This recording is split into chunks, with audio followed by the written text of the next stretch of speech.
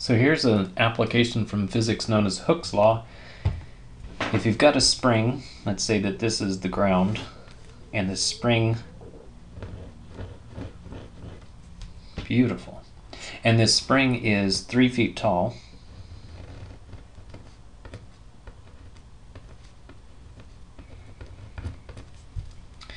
then the amount of force required to compress this spring, so I'll just use F for that, is directly proportional, so it's equal to a constant times whatever comes next. And that's the distance that the spring was compressed. So I'll just use a capital F for force and a D for the distance that it was compressed. And now we need to find out about this particular spring. It takes 12 pounds of force to compress it from its natural length of 3 feet to 2 feet. So that means that it's been compressed by 1 foot as it goes from 3 to 2 feet. So the distance that it was compressed is a 1, and so that of course tells us that K is equal to 12. So from now on for this particular spring we can always use the force is equal to 12 times the distance. And now the question goes on to say how much force is it going to take to compress it down to 1 foot.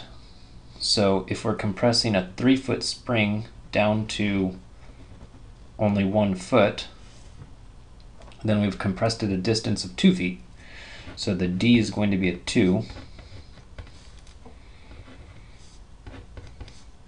So it's going to be 24 for the force, and in here the force is measured in pounds. So it's going to take 24 pounds. So if you put a small child on this spring, that would compress it down by 2 feet. Don't let go of that child. And then just out of curiosity, what if you got a bigger child?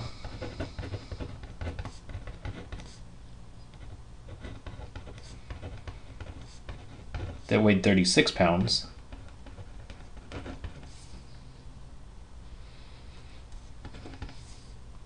So we would have 36 equals 12 times D, and solving for D we get the distance is 3 feet.